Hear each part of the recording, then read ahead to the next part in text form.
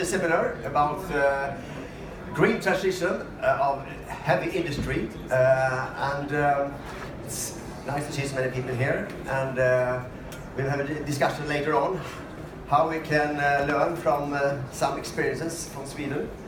My name is Svante Axelsson. I'm National Coordinator for Fossil Free Sweden, and I will tell more about that concept later on.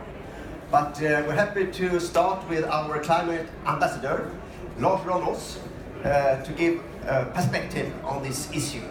So please take the floor.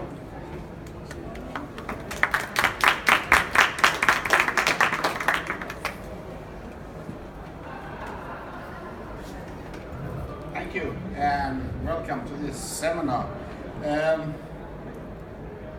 I thought I should start with the obvious, and that is that climate change compels us to change the way we organize society.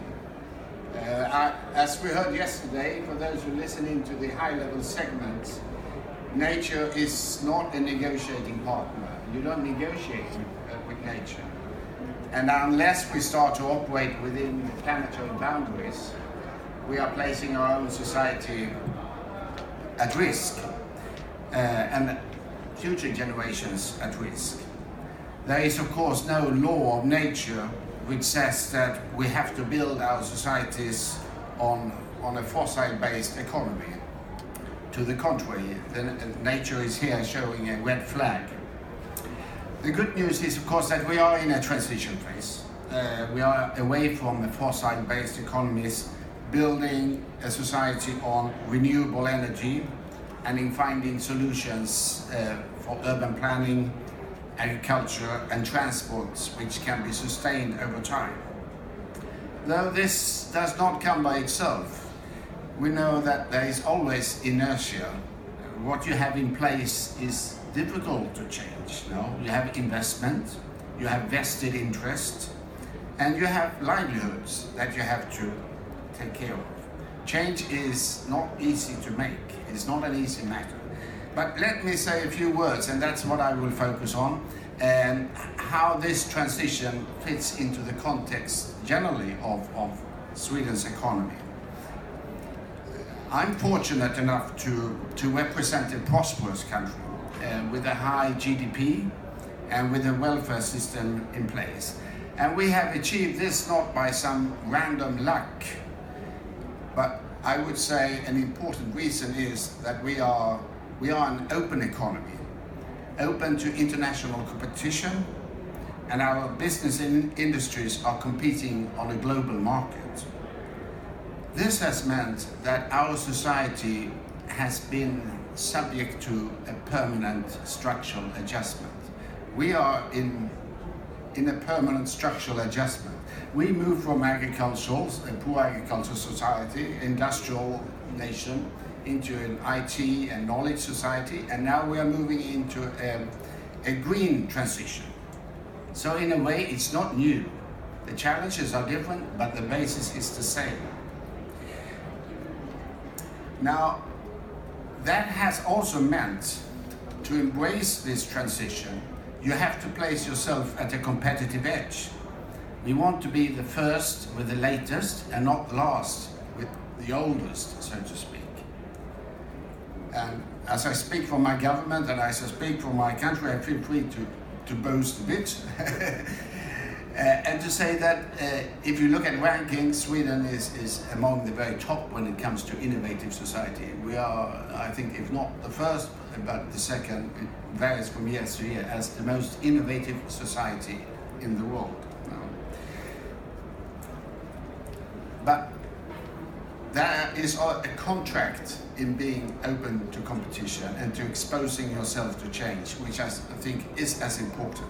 And that is that the whole society would have to come along. And that is a contract you find in our labor market between business and trade unions, but it is also a general understanding among throughout the political spectrum. And that is that while we may not be protecting jobs, we are protecting people. If companies are being outcompeted, if different industries cannot survive in a global market, we will make sure that those who lose out are still part of the benefits that comes with the new age, so to speak.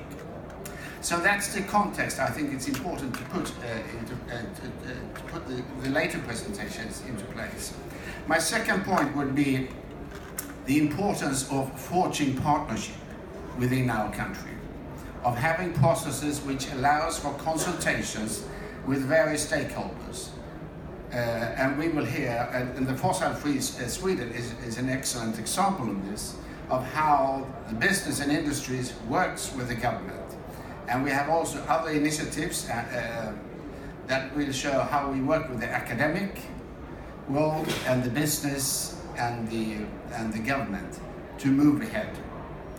So having that kind of consultations and bringing different stakeholders are important in order to ensure continuity and to ensure that whatever changes there are in other ways, now this will remain. My final point would be to give the concrete manifestation of this is that this year in June the Swedish Parliament passed a law and passed a bill on a climate policy framework, and that bill or that parliamentary decision also involved establishing a climate law, establishing a target of where we are supposed to be in 2045, which is, we have set the target of being having zero net greenhouse emissions by the latest 2045.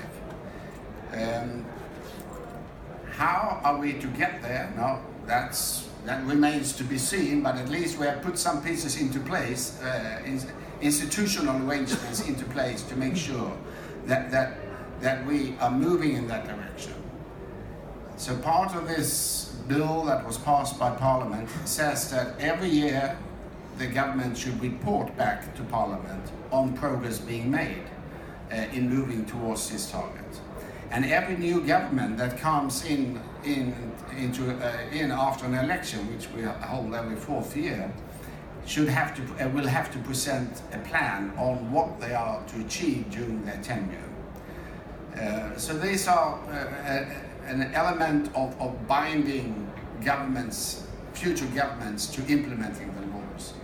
We are also establishing an independent climate council to monitor and assess what the government is doing and to report on this, and these are public reports, to make sure that there is a critical and scientifically based assessment of how government behaves.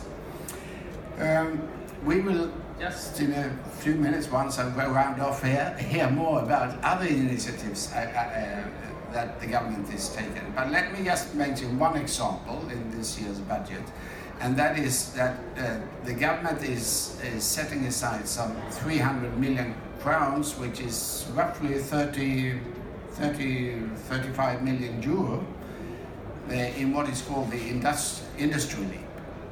And that is a contract, you would say, a combined efforts by the industry, by the academics and the government to exactly address the issues that we will now, I think, we'll be hearing about. Thank you. Thank you. Thank you, Lars, for that introduction. And I will follow up now to give you a very briefly presentation of how we work in this initiative. It's coming from the government of Sweden to start up this fossil-free initiative, and I am the coordinator of that. And it's of course very great to be a part of this movement now, because we have the Paris in our minds, the good feeling from the Paris, and we know also that the message was very clear. The word need to limit an increase of global temperature well below 2 degrees. So we have a strong challenge in front of us.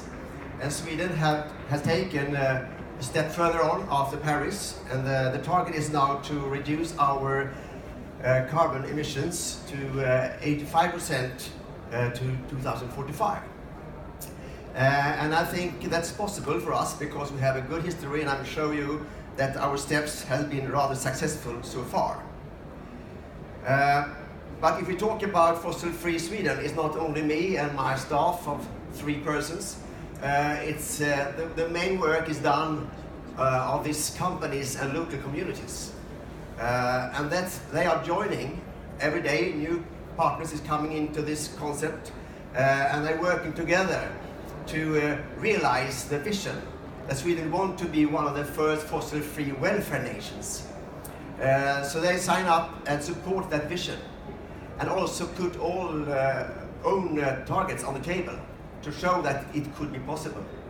We're working in different ways with these companies, in different workshops and so on, to inspire in other and take further steps. I think one of the most important thing in this concept is to support different branches to develop fossil-free roadmaps for increased competitiveness and employment. And I think this is very important how we talk about this challenge. We stress the discussion how we can increase the competitiveness and employment. And I think that's a key factor in order to make real change. Because we focus on the benefits. And that's why it's so important to involve these branches in that process, is that they change their minds. We know from Norway that they have another perspective after that type of process. Because first they look at the obstacles and the risks, and now they talk more about the possibilities, and also be part of the solution. Especially when they know that people, the consumer, want fossil-free products in the future. So if you want to be part of the market, you have to be in the forefront to get money of this process. How we make business in this transition. And now we have the steel industry has already started this process, and we have others, as you see, aviation, shipping, chemical industry, different branches, and they phone us now to say, I want also to be part of this process. And it's very, very good to see that we have this sort of engagement from different parties in Sweden. And these reports that they produce, we give to the Prime Minister in March next year. And we got a sort of a puzzle, a Swedish puzzle, what's happening, that shows us how Sweden could be a fossil-free nation. It's a sort of storytelling, that we have these pictures, these stories, gives us that we can take a step further on, that we can be sure that we can manage to do this, to be fossil-free. Our 3 strategies is the storytelling I already mentioned, and I think it's very important to really give people strong pictures, because we are afraid when we are changing. The change in itself is something we want to avoid, and that's why it's important to have these pictures, that this society could be much more attractive and more modern than the society we have today. And these pictures is part of our strategy to really produce them, and that many different actors also give stories to the others in the society. The second strategy is to clear the way, to reduce obstacles, because we see that local communities and companies are more ambitious than the state. And the state is not unambitious, but the local perspective is more ambitious. So my job is to listen to them, what type of obstacles do we have, and I communicate that to different ministers. So I'm running between the companies and the government to solve different problems, because the power is coming from the bottom up to the state. And that's very interesting, because they see so much synergy effects at the local level. They don't only talk about the climate issue, they talk about noise and health problem, and that's why they could be more radical compared to the state. The third one is the challenges, and that's a concept to inspire each other to do different concrete actions. And the challenges, as we have started now, is to only buy electric cars or hybrid cars or cars with biogas, put sun cellars on the roof, fossil-free transports, and carbon pricing of aviation, for example. And it's also very popular, and different companies sign up in these different challenges to get the movement in the country. If you're talking about storytelling, I think it's very important to repeat the historical experiences, the success factors, because we're not at the starting point. And we can see that already have reduced emissions by 23% and the GMP has increased. And if I show this picture to people in the street, I don't think they associate this with suffering. Instead, they think it's all good welfare steps we have done during this period. And they're rather happy about this process so far. And that's why we have to repeat these successful steps when we take another step. Because we are not at the starting point, as I said. The electricity sector is already fossil-free. And we have now an agreement in the parliament that we are going to phase out the nuclear power plants. To 2040, we have 100% renewables electric system in Sweden. So that's the first step, and it's all done. It's clear. Then we take the second step, and it's also a rather good step we have already done. 86% of the heat sector is fossil-free today, and that's because we are the first country in the world that introduced the carbon tax system. And that's why we also see that the demand of the biomass increased when we have these taxes on the fossil energy. So now we are 86% fossil-free. So the second step is more or less also fixed. Now we are talking about the transport sector. And it sounds rather easy to solve this problem nowadays. In the cities, we have strong investments in public transportation. We see a new concept of mobilizing people. Mobility concept is increasing, and we don't need to own our own car in the future.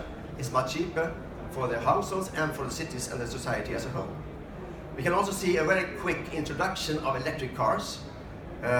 It's very popular and the price is going down, and we see it sort of shift is coming 2020, 2025, something like that.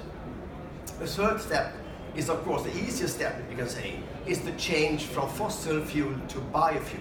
And we will hear more about that later on, because we have the forest and we have rest product we can use much more effective, that we can shift from fossil fuel to renewables, like biodiesel, for example. So now we are going further on to the other steps. And as you understand, the subject for this meeting is about these three steps. It's about bio-refineries, the cement production, and the steel production. And it's very exciting to know that we are in that process already. If you had asked me for 5 years ago, I don't think that we have talked about fossil-free steel production in Sweden. But now they are in the process, and they are going to show us later on how they will take it step by step, how we can get climate neutral cement, and also how we can increase the production of biofuels in our biorefineries. So this is the subject for today, and I will finally just show you this picture because I love it. This is for me the really good example of transition. In Oman, it's cheaper to use solar energy than they use their own oil. And this is the really good news for the world today, that the price on renewables is declining every day, and that's why we have a chance to get under 2 degrees globally if we are working well together in the whole world. So thank you for this introduction, and now I will give the floor to Mårten Görnerup and talk about the steel production, how it could be fossil-free. Please take the floor.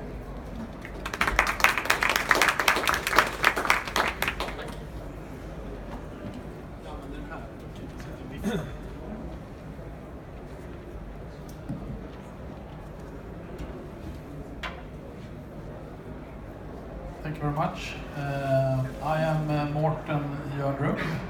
I'm a metallurgist by training, and since a few weeks back I'm now the managing director of Hybrit Development AB, which is a company which is co-owned by SSAB, LKAB, Vattenfall, which is a steel, mining and energy company. Before I start, I'd just like to say thank you for the invitation. I'm very happy to be here. And today I'm going to discuss with you about Hybrit. And I would like to start here.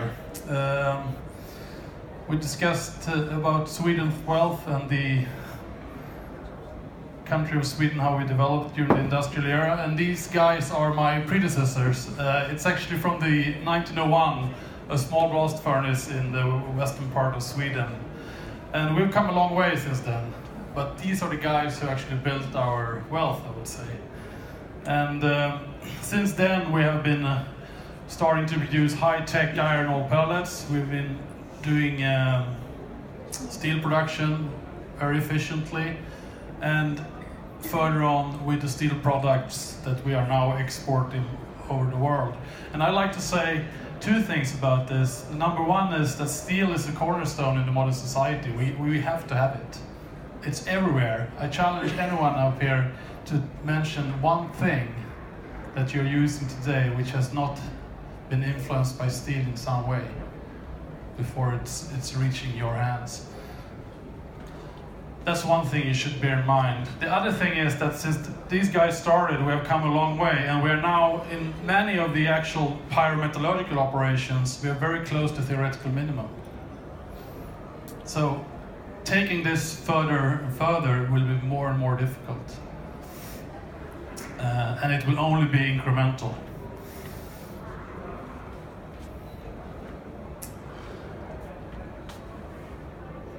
This is the steel production globally from 2010 and 2050. As you can see, 2010 it was about 1.4 billion tons of steel produced globally. And the prognosis for 2050 is 2.8 billion tons. And of course, it's the big countries that are growing rapidly will also like to have a share of the welfare. The good thing is that the share with the green is actually scrap-based steel production, where you remelt scrap. It's in a modern society, it's about 70% recirculation. The other 30% are trapped in bridges and long time storage. The problem is that even though we're increasing the recycled part, the virgin material sector, where you actually start from iron ore, is growing with 40%. And the steel coming from ore is also representing 90% of the CO2 emitted during steel production. So this part, the blue part of the chart, is the problem from a CO2 perspective. So if we do nothing and just carry on as usual globally, we will have a 40% increase in steel production from iron ore, and thus 40% increase in CO2 from this sector, which is a bit depressing. But I would like to look at this instead as being a challenge for us. It is really a challenge for Europe. We need to handle and solve this to start producing the materials we need without any emissions of CO2. We also like to do this maybe to become more independent, because as of today, the coke we're using, which is a special type of coal, not the other type of coke that most people think about, is actually imported to more or less 100%. So we actually import carbon into Europe, put it in our furnaces, and make CO2 emissions. Another challenge here is how can we do this and make it a business case for Europe? And the third option is how can we do this and build our know-how and skills? And we think that we have a huge and unique opportunity, because within European Union and in the northern part of Sweden actually, we have more or less all the building blocks that we need to try this out. We have an abundance of fossil-free renewable energy. We have an iron ore company producing these iron ore pellets, which actually in iron ore terms is a very high-tech product. I know most people, when you think about iron ore, it's just a chunk of the mountain, but this has been highly refined. We have the steel production, and we have fantastic people. So we think that we can take this and turn this into an opportunity. And in our case, we have named this opportunity Hybrit towards fossil-free steel. And Hybrit stands for Hydrogen Breakthrough Iron-Making Technology. And the basic principle is to take the renewable energy, produce hydrogen gas,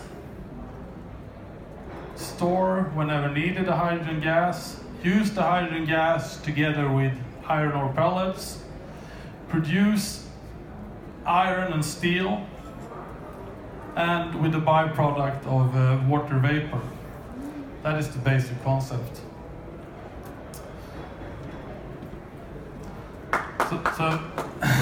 Oh, there, thanks. So in this case, we will actually trade imported carbon, which emits CO2, with internal resources emitting vapor. So to sum up, this is though not an easy challenge. This transformation will take years. It's a very slow process because we need to do this with business operations being viable in the meantime. And it's an extremely broad approach. We're not just covering an isolated industry, we're covering a complete value chain, and as such we're also covering parts of the society. We think that the technical principles that will be used are sound. This has been done. I just yesterday got an MMS from one of the researchers in Stockholm who had like a 50-gram steel bit that he had just recently produced. But I didn't fit it into the presentation, sorry. It's just this big. So. But even though the technical principles are sound, the scale might be a problem. Because a normal steel plant mid-size is at least 1 million tons per year. Another risk or unknown are the future commercial terms. What will it cost to produce as we do today? And what will be the cost when we do this, take this path?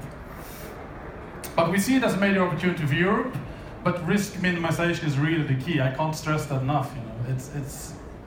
Because the timing here is we can't tell today.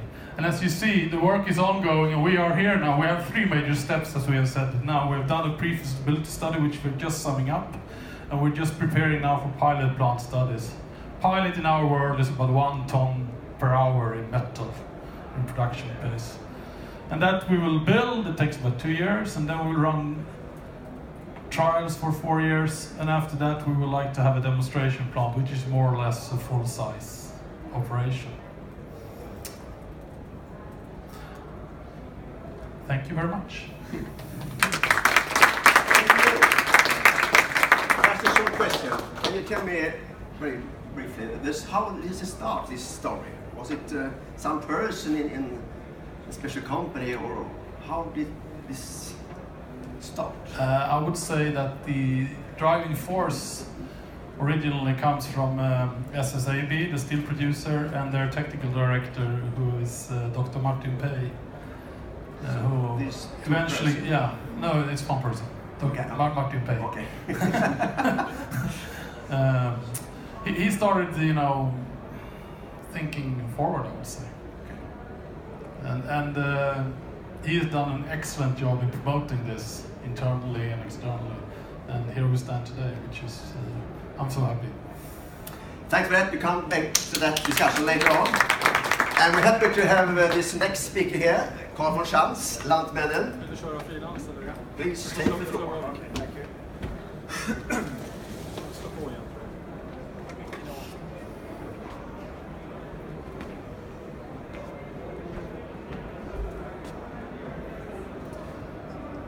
Okay, my name is Carl von Schans. I'm from Lantmännen. It's a corporation owned by 25,000 Swedish farmers. We have 10,000 people working in our company. Our turnover is about 4 billion euros. And I'm going to talk about the fuels part. It was very interesting listening to Mårten talking about steel. Now we're moving over to fuel, but we're also going to move into biorefineries, as we saw on one of the slides before. Lantmännen, as I said, 4 billion euros in turnover. We have 4 different sectors. We have the agriculture sector, which is buying and selling inputs for grain production in the Baltic region, I would say. We have machinery, selling machinery equipment to farmers in different countries. We have the food sector, which is a global operation. So I would say if you need a croissant here in Germany, it's about a 20% chance it's produced in one of our 15 to 20 factories in Europe, producing different types of bakery products. And then we have the energy sector, which is the sector I've been heading up now for 7 years. And I'm going to talk about one of the companies in this sector, our biofuels operation, in this presentation. The operation we have, it's a company called Lantmännen Agroethanol. It's based in Sweden. It's a biofuels plant, an ethanol plant that has really developed into a biorefinery. Still very dependent on the fuel part, the ethanol part, but increasingly dependent on other types of products that we're producing in this factory. Just to get some basics of the operation, inputs, we use grain as inputs, about 600,000 tons. To put that into perspective, that's 80 trucks with trailers every day coming into our operation. So it's a massive logistics process getting all that grain into the process. Then we need steam as our main source of energy for production. We have a good cooperation with E.ON, which has a combined heat and power plant in Norrköping, integrated with the city of Norrköping, that they are providing us with CO2 neutral bioenergy for our production. And the outputs that we're getting is, I think it's 3 main outputs. It's the 3 top ones here that we get out in similar proportions. So already here, it's not just fuels, it's other parts as well. So renewable CO2, about 200,000 tons.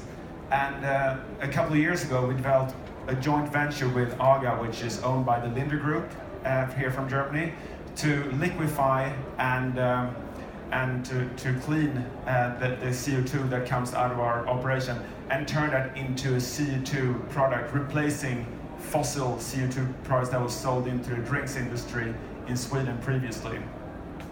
The fibers and the proteins of our grain, they are being put into animal feed products. So with that, we're replacing I would say 25% of the need for imports of soya into the Swedish feed market in that. So we are the biggest feed producer in Sweden at the same time.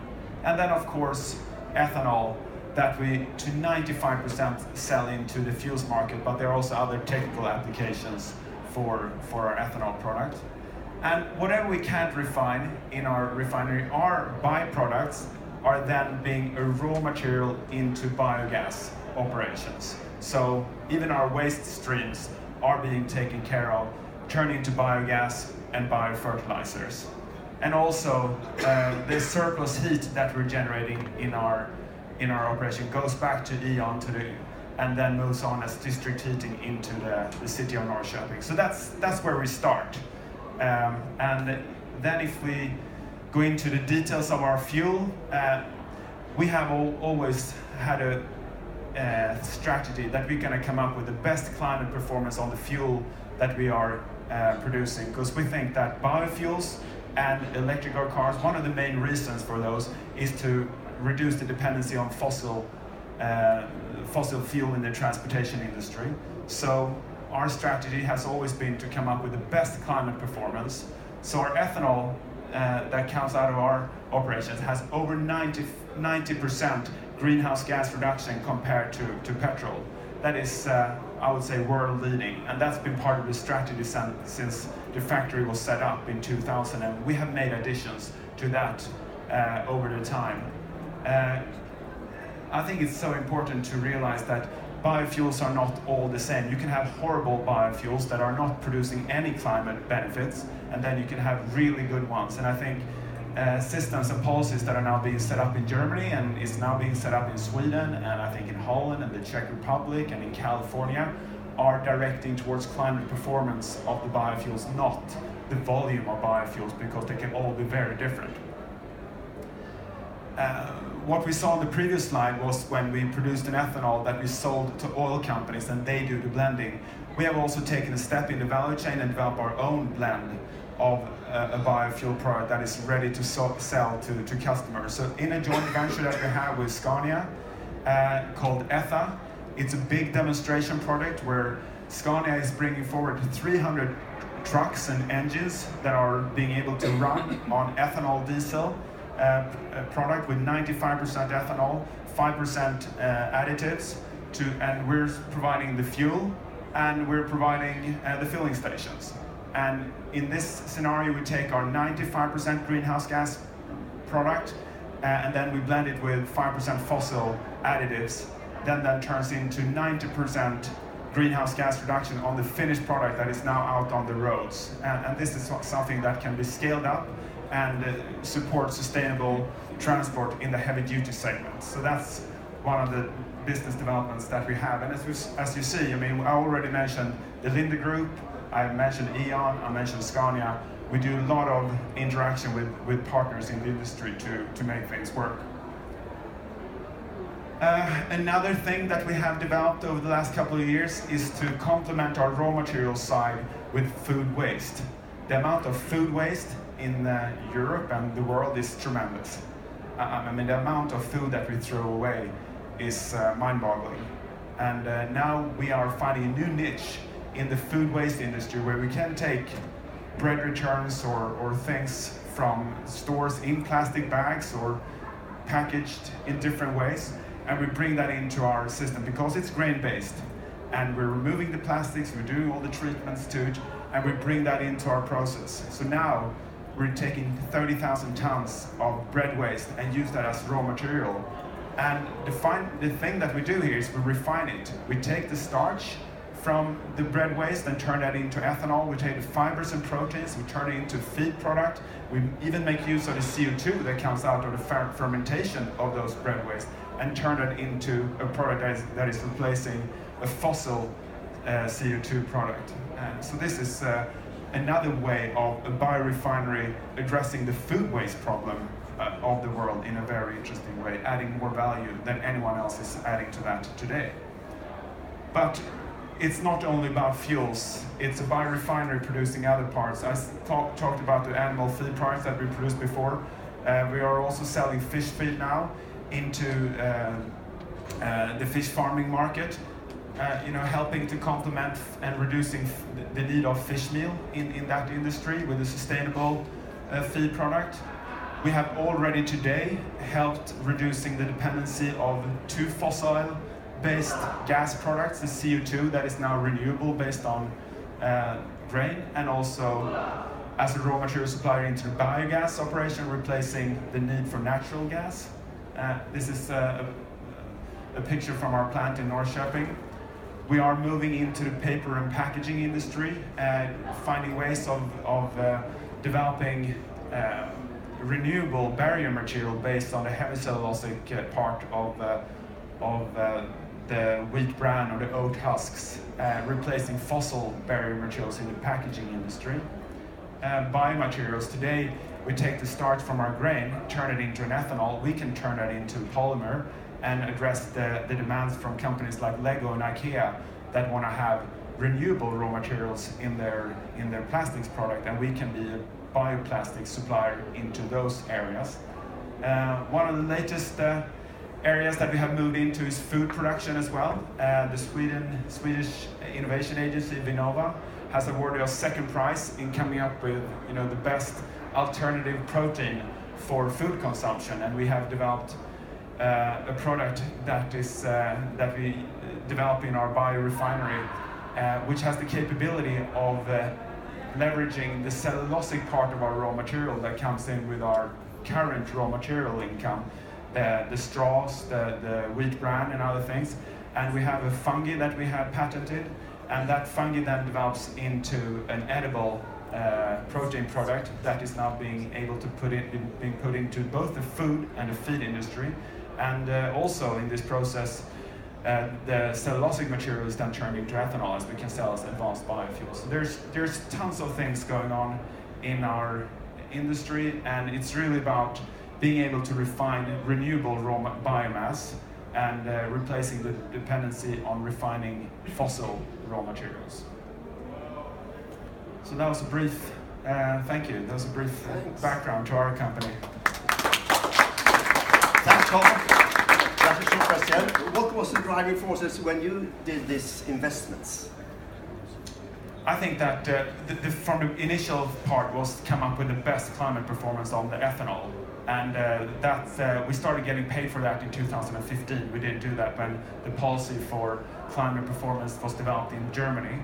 But I think really the deep belief that climate performance will be the differentiator in the future, I think that was the key.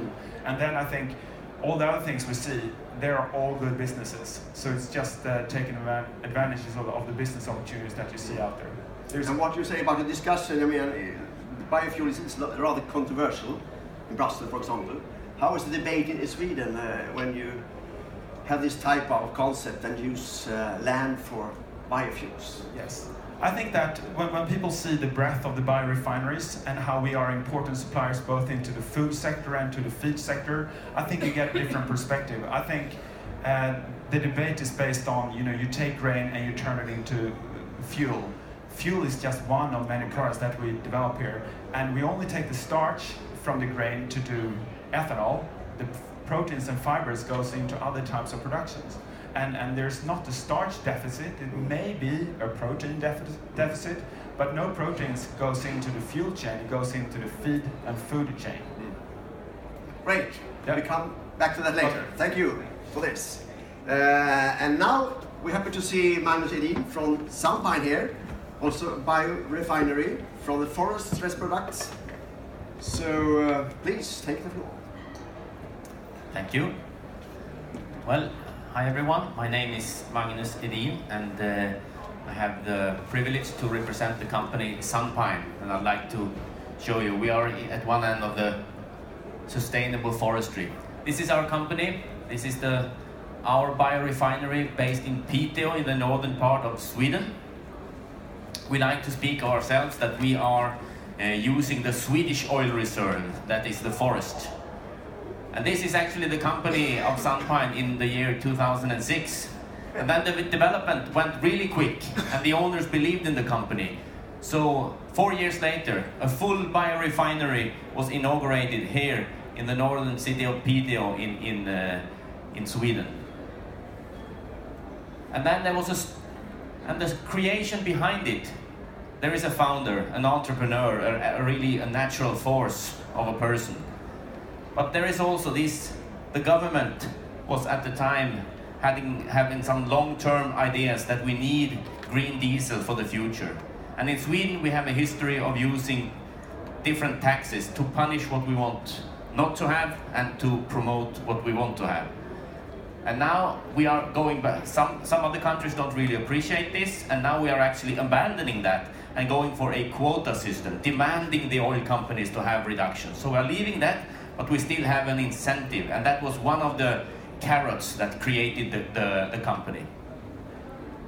And in 2013, the company was actually up and running, and we were making profit.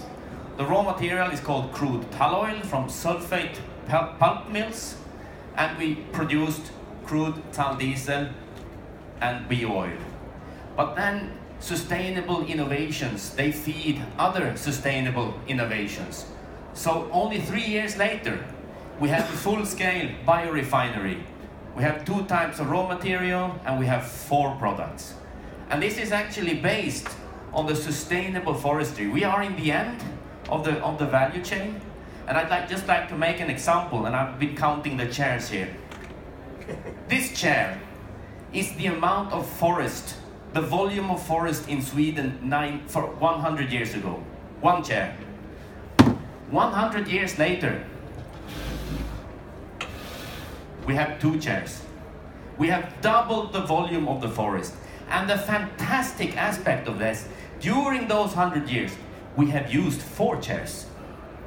We have been able to use 4 chairs while doubling the amount of forest in the country. And then those 4 chairs, they are coming from kitchen, doors, furniture, houses. And then some of the streams are going to the pulp mill, and then the stream continues and it ends up, we have a 2% residual product from the pulp mill. It ends up with us. We are a biorefinery. It's the tall diesel. The rosin goes to paintings, to glue, inks, even the white markings on the road. The bio oil is still mainly for energy, and the turpentine, a horrible, smelly chemical that actually ends up in the fragrance industry. Perfumes. Fantastic. And all of this is coming from the basis of our country, of our company. The basis of is the sustainability behind it. And we have even developed one more step. So we are no longer depending on fossil fuel for energy in our own company. We are using our own bio oil now, and this is actually development during this year. So it's continuously, sustainable innovations are feeding new sustainable innovations. And we have a unique facility, especially when we compare with others. The combination of raw material and products, the need for energy, and actually, in a comparable view, quite a reasonable small investment.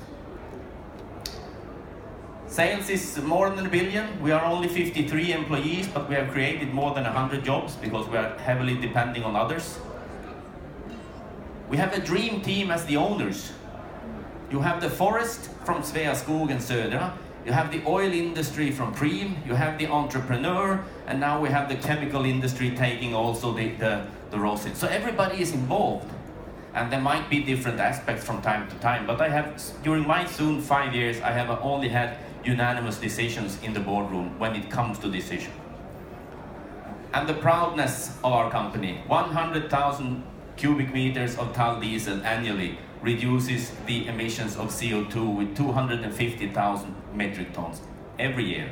We do it every year. Thank you very much.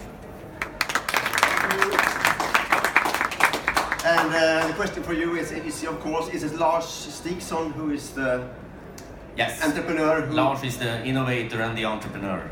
And how did he start this with, has he money himself? He has been an entrepreneur for many years, linked to the forest industry, and I think there were 3 drivers. Lars saw this incentive from the government and an opportunity as an entrepreneur, and he's also really breathing to do something more for the forestry. I think Sveaskog and Södra, they saw a possibility for another diversity from the forest. And then Preem, they are actually an oil company who believes in the vision for our government that in 2030 we will have 3.5 million cubic meters of renewable fuels. And if they still want to sell fuel, they want to have a large portion of those 3.5 million. So they were a little bit hindsight. They looked into the future. So I think 3 maybe, and they met. Yes. And they took a risk. Yes, we come back to that also later on. Thank you very much so far. And now it's time for the last speaker, Philip Johnson from Chalmers University. Yes. And you talk about the climate neutral cement. Yeah, and a little more or bit, less. More or less. More or less, yeah. Yes.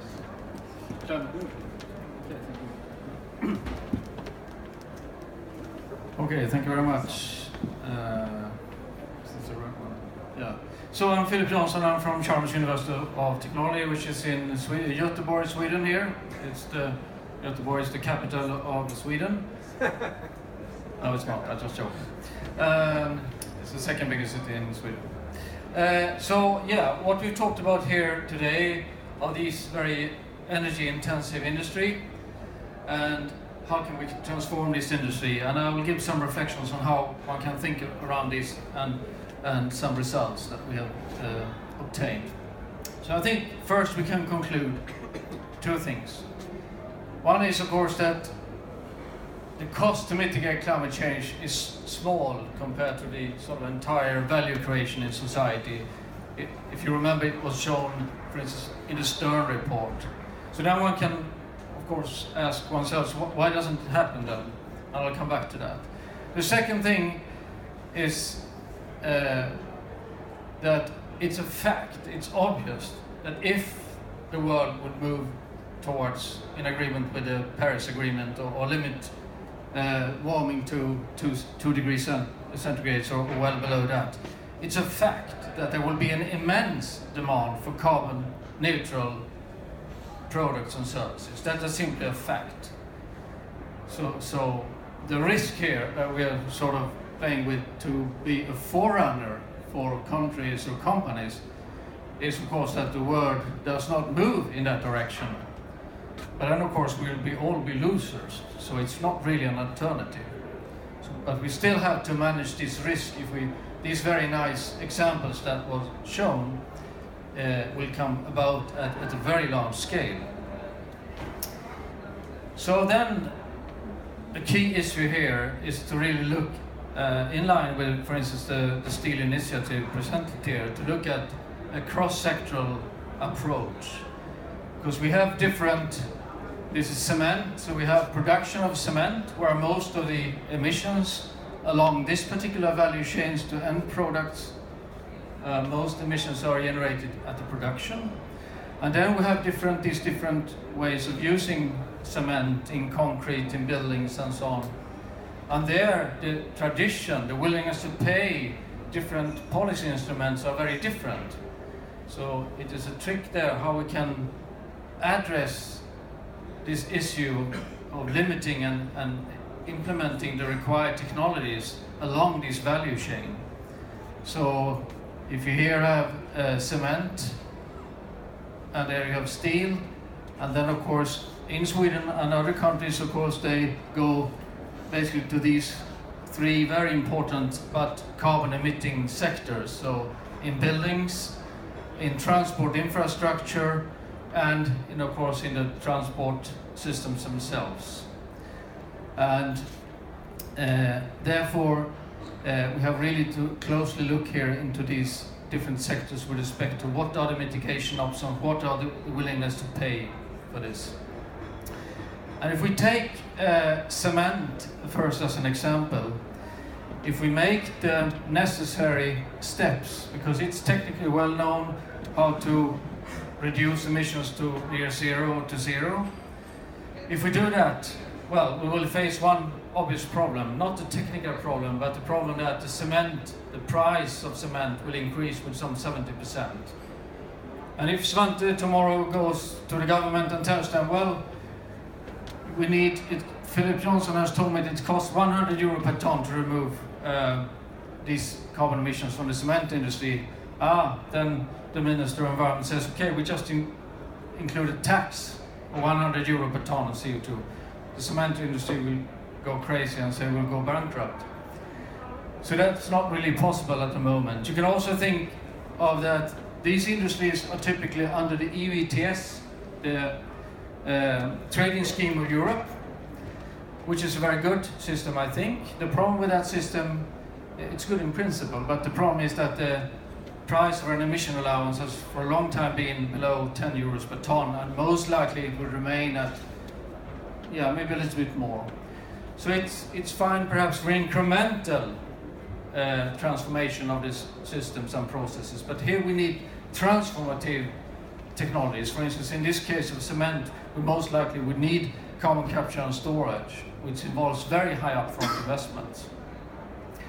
The same reasoning we can do with steel, which is a material that is more actually imposed to global competition. Cement is a little bit more regional in terms of competition. So that if we impose this, not the technology that Mårten presented, which has the potential to be more cost efficient, this involves CCS as well, but other measures as well. the steel price will increase at about 25% if we make this 100 euro, because it's roughly the same here cost to reduce emissions to zero. So that's a tremendous problem. It won't happen under the EU ETS, I can guarantee you that. Although I'm the first to defend that system. So, how should we think about that? Well, if you remember this value chain, this supply chain, if we instead take these measures of 100 euro per ton, we implement them, and we calculate how much would that cost to the end product, then we get this. And if you remember the Stone report, this is just perhaps a more concrete example to show that.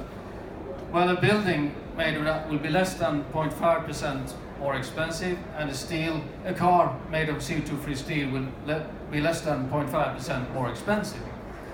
And the point is not exactly these 0.5%, because you can actually do a lot of, here we have calculated different buildings, but with sort of more or less traditional building methodologies, but there is a lot of other efforts you can do with lighter constructions and other measures, so it could as well be minus 2%.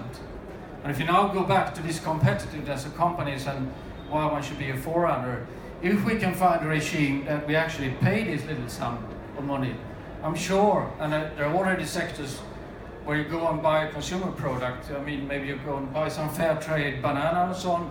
A lot of people are already prepared to pay a bit more of that. But if there were two Volvo cars next to each other, and one was made of CO2-free steel, we assume they are electric, and the other was not, and the CO2-free steel car was a fraction of a percent more expensive, I'm sure there would be a lot of people who would be willing to pay for such a car.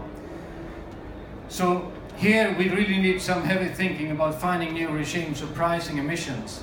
I think we already see along some supply chain, if you go to IKEA, for instance, almost all marketing is related to sustainability. Not because I think of the customers as being running there and asking what the bookshelf bill is, how much CO2 impact it has, but I think because it's really most companies realize we have to be a forerunner here. So I think this is an immense possibility for making this to happen. And we are now in a new project looking at the various ways to establish this fund that is required to make the non-incremental things happening, to finance by maybe some sort of green fund these investments that are required in this upfront, in the beginning of the value chain, these processes where the real investments are, the heavy investments, in order to find then in some years later we can produce these end products and services at a very moderate cost increase in spite of having reduced emission to zero. So it's a piece of cake if you do it right. Thank you, Philip. And I think we'll now invite all speakers up to this panel discussion. Mårten, Carl, Magnus, Philip, and Lars, of course. So,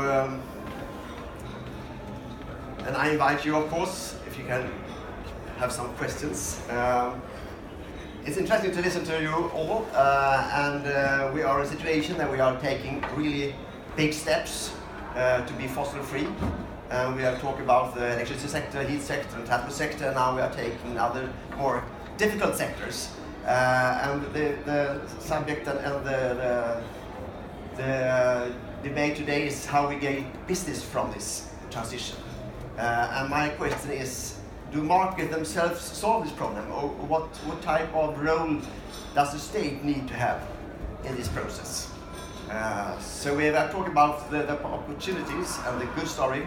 Now I will look for the little bit obstacles and what type of cooperation we need between the companies and the state or EU regulation. So will anybody start? Carl. Yeah, if you talk about the biorefineries and the different products that we get out of there, it has originated from the biofuels industry and providing sustainable fuels into the transport sector. And I think the transport sector and having the right policies and incentives from a political base there, that's extremely important to be able to develop these biorefineries that originates from the biofuels industry.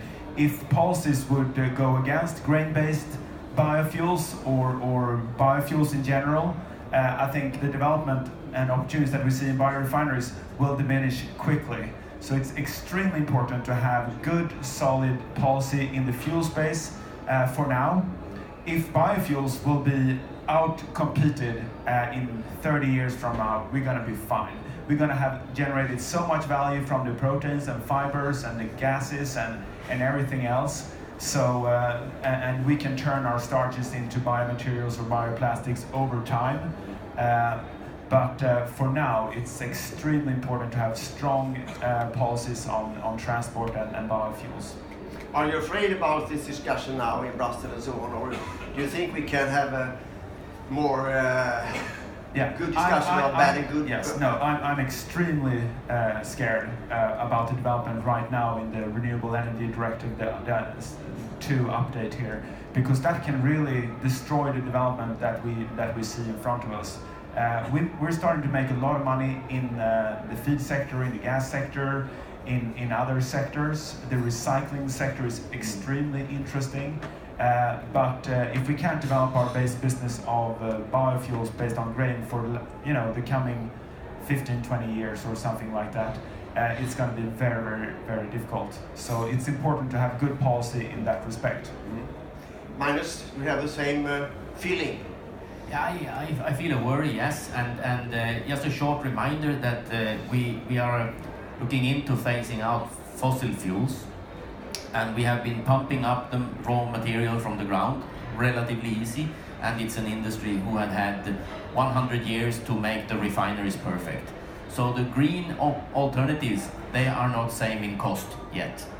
So the society needs to say we need the green fuels. And the long-term aspect is exactly what Carl said, but there are 2 more aspects. Do not point at a certain product, and do not interfere with a certain raw material. Make the regulation. You want to achieve a climate effect. Make strong demands on the climate effect, and there are more innovators and entrepreneurs who will answer to that. But when if the political side starts to interfere with it, you can only use this raw material for this, and you can only buy that product for that, then we are on the wrong track, because then we will only stop the development in Sweden and in the world. But I do support that the long term, because we also want investments. And investments, you think in long term. And our company is sometimes used as a fact that it went so quickly. But it took 7 or 8 years before we were fully up and running. But you understand the discussion about bad or good biofuels. Do we need more strong definition of what sustainable biofuel is?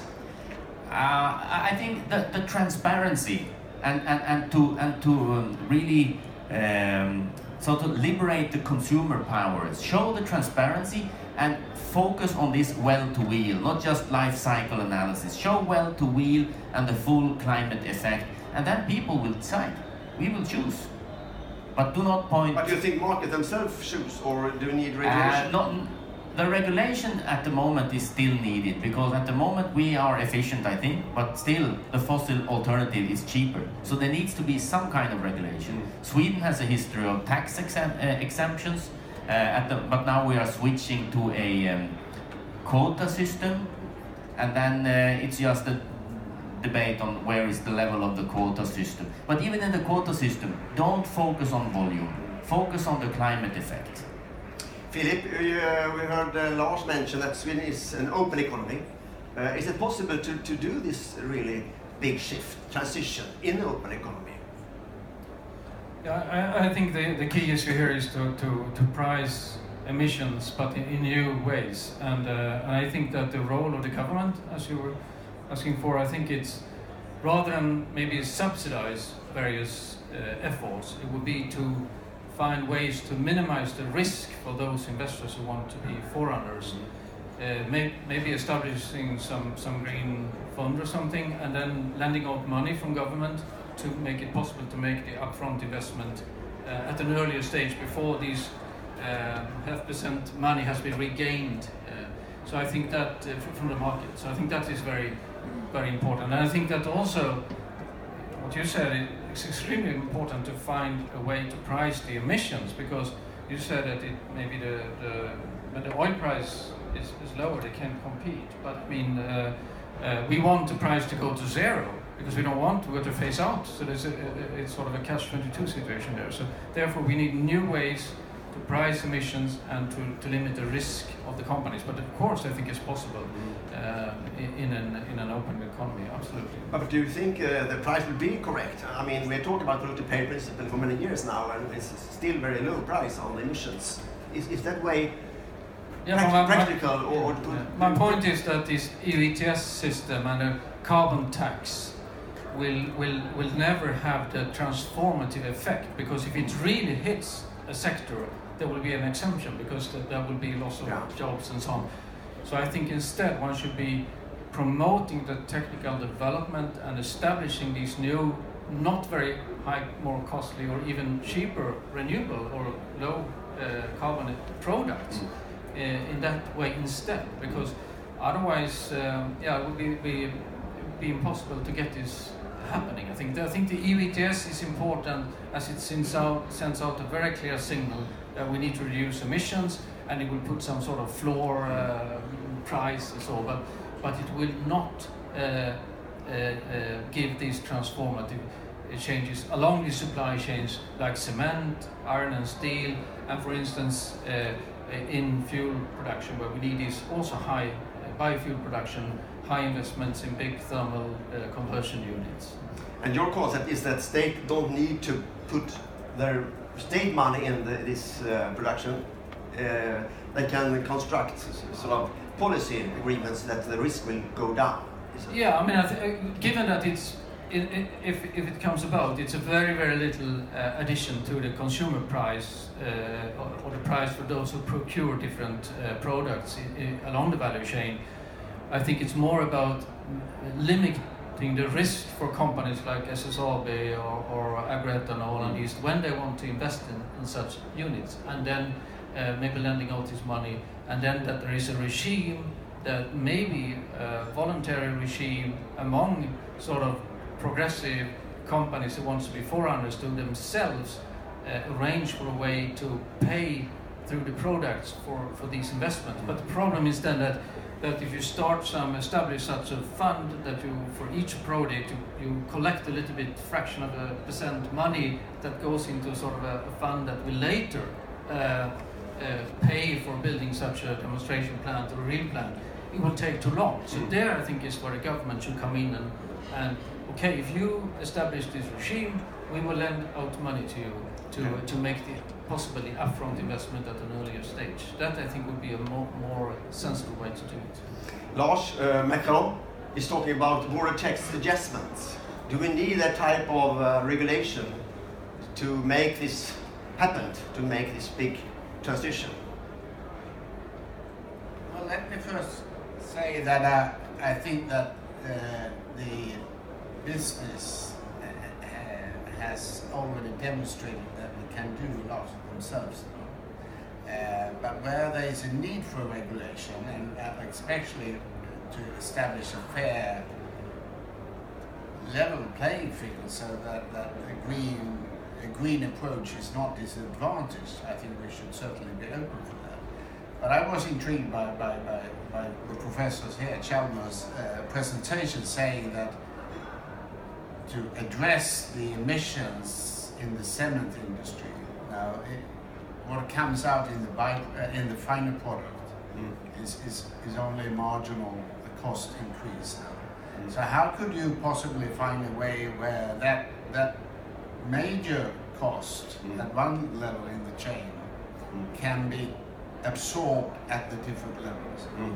But I think we have seen that now that consumers are ready to take on an additional cost if they know that it's a good choice for the climate. We've seen this in consumer goods now. So it should be able for the industry working through these levels to address it. But now how to go about, I leave that to others. I can just mention very, very briefly that the along this value chain from cement industry to buildings and infrastructure, there's been they've also got intrigued, but it's the there's an initiative called a concrete initiative. So I'm looking forward to that, and they really want to make a change.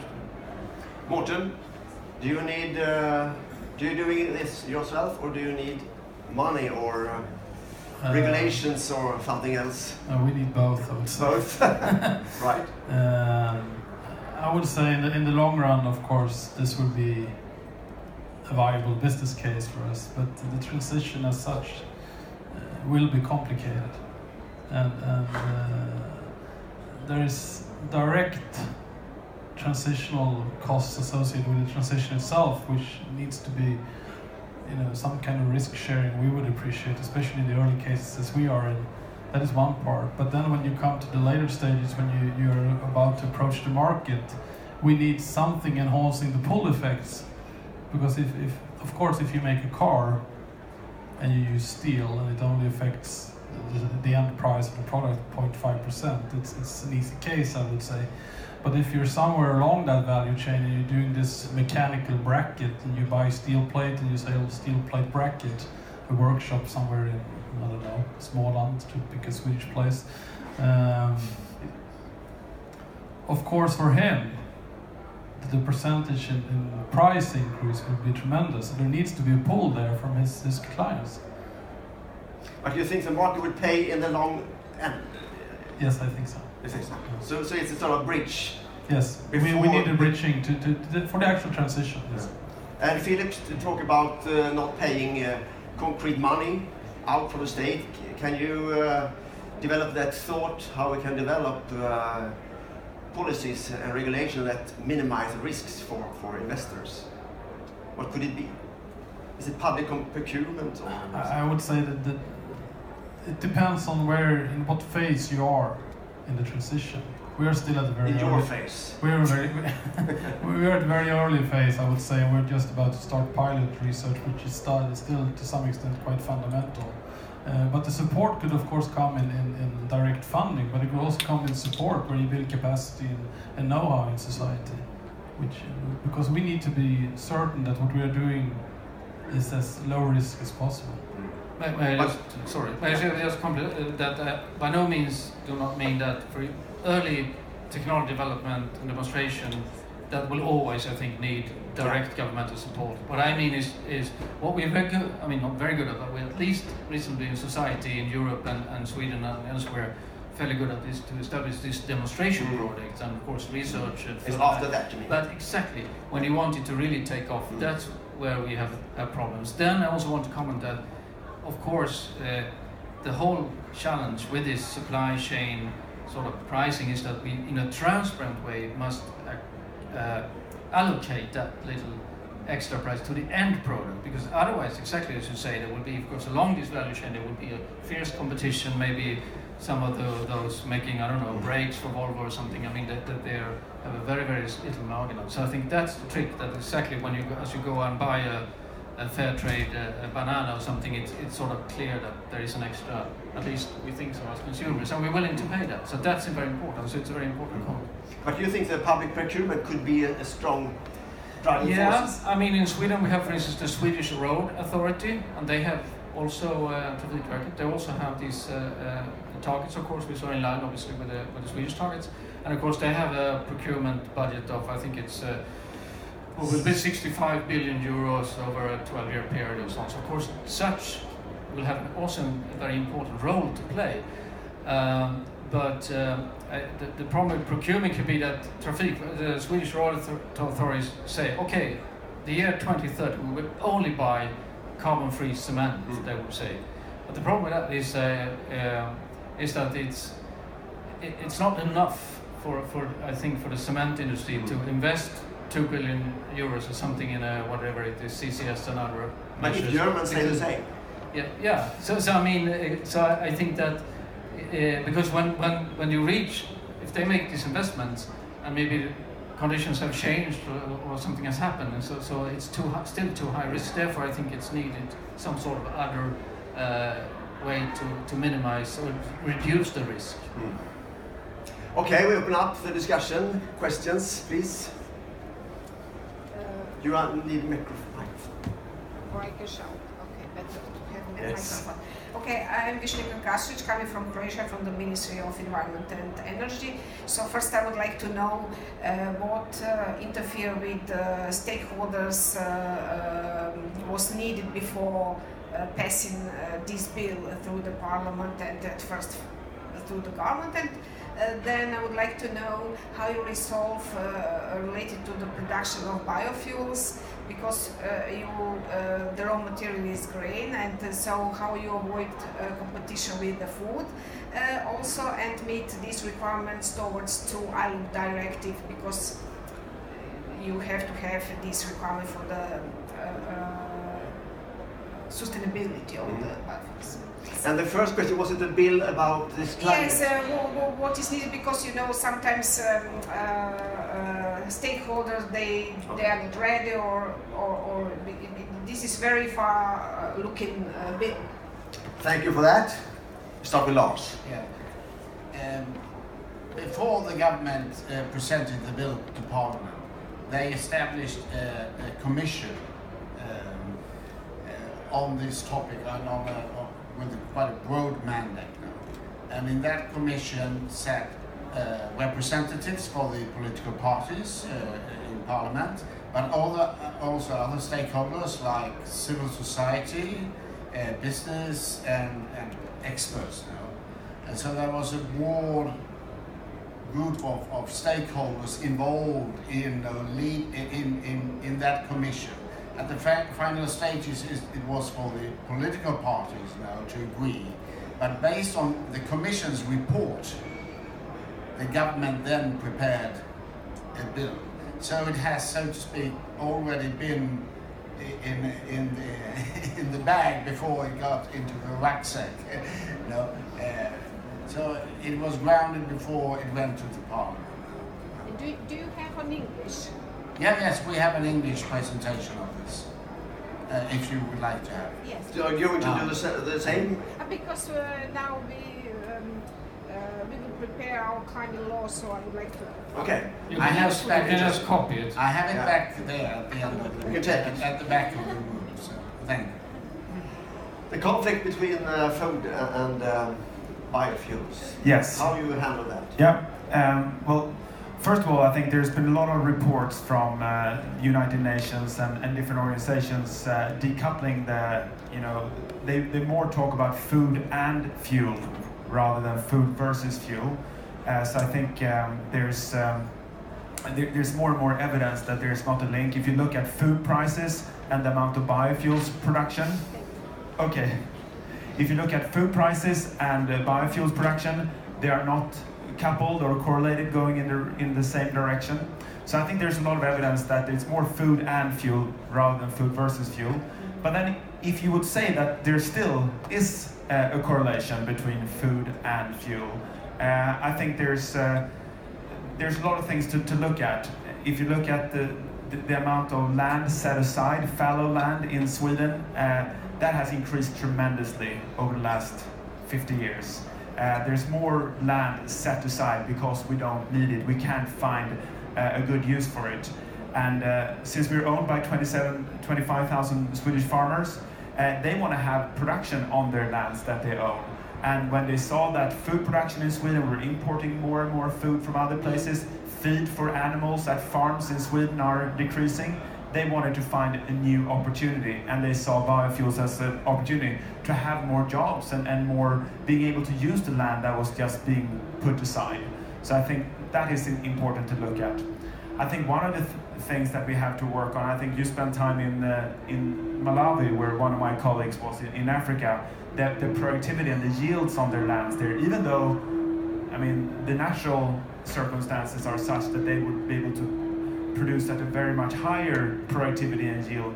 So there's a lot of potential in farming across the globe to increase yields, to have more grain, more food products from the land that is already used, but not in a very productive way. And then if you come into the biorefineries and the biofuels operation that we have, as I said before, we're using the starch of the grain to turn into ethanol. We're not using the proteins and fibers. Those proteins and fibers are going into the food chain. So I think we're we're adding more protein and feed being produced in Sweden or in Europe, and reducing our dependency on getting those protein products from other places around the world. So I think it's there's a lot of things talking for that we should view it as food and fuel, and even I think we need to have a good understanding of ILUC as well, indirect land use change, and get to grips with that in a good way. But I don't think that will change the fundamentals, that it will still be food and fuel rather than food versus fuel. What do you say about the meat production? I mean, I think 55% of all land in our planet is used to feed animals. Do you think the meat production will go down and give us more land to biofuels? Well, with increasing richness in third world countries, I think probably demand for protein and meat will go up on a scale, and I think it's important to come with sustainable feed products for animal production, and then you need to have a sustainable animal production as well, and I think there are some good examples of that, and I think that as in the same way as you produce fuel, you can produce fuel in a sustainable way, you can also produce meat in a more sustainable way than other examples out there. So, and that will be more expensive, and the price and the consumer going down. I don't know. I don't think we're not going to produce some more expensive feed products. Yeah. Oh, many questions here. First you. Short answers we need now. Olav, I'm from the Bellona Foundation. We're a Norwegian European NGO. My question to Climate Ambassador Lars about CCS, since we've heard that it's already going to be a small cost increase for the final products. But you will need somewhere to store the CO2 that you capture, and if you're not going to store it in Sweden, I might offer on behalf of my country that there's plenty of storage space in Norway. I mean, the question is, will you make CCS? Will Sweden make CCS a part of its climate plan? And if so, will you spend some time and resources also on talking to your Norwegian colleagues? Because I know that they are sort of looking for signals from Europe. They're quite modest as we are in Norway. So they're not really sure that someone will actually be able to use the storage space available in Norway. Okay, we'll take all questions now because we have a lack of time.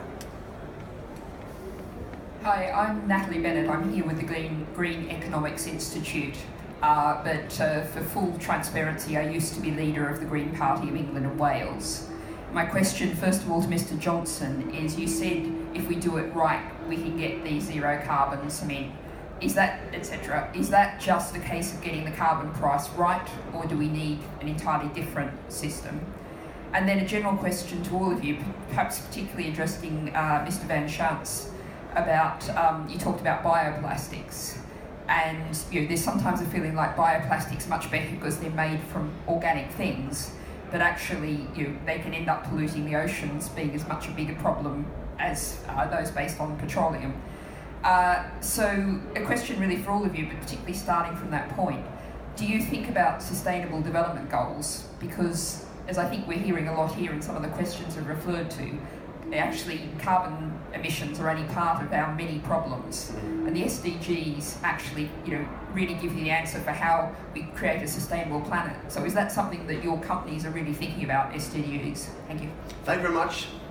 Next question. Same question, okay. Down there. Hello, my name is Niklas Clement. I'm a volunteer with German NGO Germanwatch, and my question is, I really appreciate the innovative technologies you provided yet. What is pretty remarkable about your emissions targeted as it is only net zero emissions, and as Sweden is, as a European country, basically really import dependent regarding some high emission technology. Probably if you just look at consumption emissions, even in 2050, Sweden will simply still have a lot of emissions, and a lot of the technology you touched are not applicable on a global level, like for example bioenergy. On a global scale is not yet developed far enough, so I wonder if there's a strategy long term to really get to zero emissions, consumption based as well as production based. Thank you for that. We'll start with the signals to Norway. Can we give some signals? No, happy to send a carbon dioxide. No, but I think they are. I think there are plans from away, and of course, a good thing with starting a carbon capture and storage, for instance, for the cement industry, is that you can start by transporting by ship. So you don't need to establish the pipeline infrastructure in the beginning. So that I think it's really looked at to send it to the storage, because the greater storage capacity is in the North Sea. So that absolutely it costs about 15 euro per ton. We have also a question about new strategies. Yeah. I mean, I'm not exactly sure I understood the question, but I mean, my point is that I think for these transformative transformations in steel industry and cement industry, for instance, and also other large processes, high upfront investments, the EU ETS is not the right policy measure. That was my point. You need to find something else, most likely driven from consumer side, maybe with some risk minimization from the government to interfere and help. Then you haven't mentioned the green bonds, for example. Yeah, that's one good thing. Absolutely. Yeah, absolutely. Example. And then we maybe have... I could just comment that. I mean, to Sweden, obviously Sweden is sort of thinking we are really forerunners and so on, and I think it's therefore very important that we are forerunners, and then hopefully that technology can spread to other countries, that if it will be sort of in fashion or buy carbon-free cement when it's available, of course, I'm sure that as for the electric car, it's spread to China, and solar panels spread to China, for instance. So because now it's, of course, if we calculate our production-based emissions, they are like 5-6 tons per capita, but if we take consumption, it's, I don't know, 11, 12 or something. So of course we have and that's the reason I think for the whole that we need to be forward. We have a Nordic community. Do you think Sweden will invite Norwegian in this issue? Sweden and Norway, we always collaborate closely, and it was in the papers just recently that Norway will buy a lot of renewable winds for their aluminium plants, so this may be another example. But I think on the storage, we need to be responsive to what the industry needs. And if the industry comes to the governments and say, no, this must be part of the solution, we would certainly listen to it.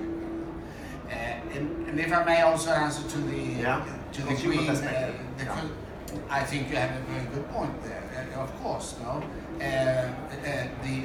The target we have set is what the country or the territory Sweden emit, you know?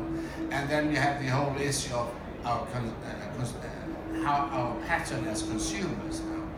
But there we rely on civil society, we rely on the political parties and others to mobilize that change of attitude. I don't think we would like to have any government who would impose on people saying you should behave like this, no? But government must be, of course, responsive to the calls of society. No? But do you think we'll get a CO2 emission target from the consumer perspective in the long run? That's anyone's guess, no? Say yes. Yes. No, I mean, the point is that there will be, I mean, hopefully in 10 years' time, nobody wants to buy a carbon-emitting product. There is already now a lot of companies along value chains that are really concerned about their carbon footprint. So, for instance, when IKEA go to Schenker to ask for transportation services, they go to Scania or Volvo and ask, what if we buy trucks for you, what are they? So I think you have to look at the whole chain. I mean, certainly there is a government responsibility, but there is also an individual responsibility. Certainly. The last question. Organic plastics. Yes, I addressed folks on the bioplastic questions from the UK, and just to a bit of a disclaimer here, we have moved into biofuels, we have moved into gas products, we have moved into feed products, we have moved into food products, we have moved into certain areas, but we haven't yet moved into bioplastics. So if I'm not 100% correct in my response, I apologize, but my thinking is like this.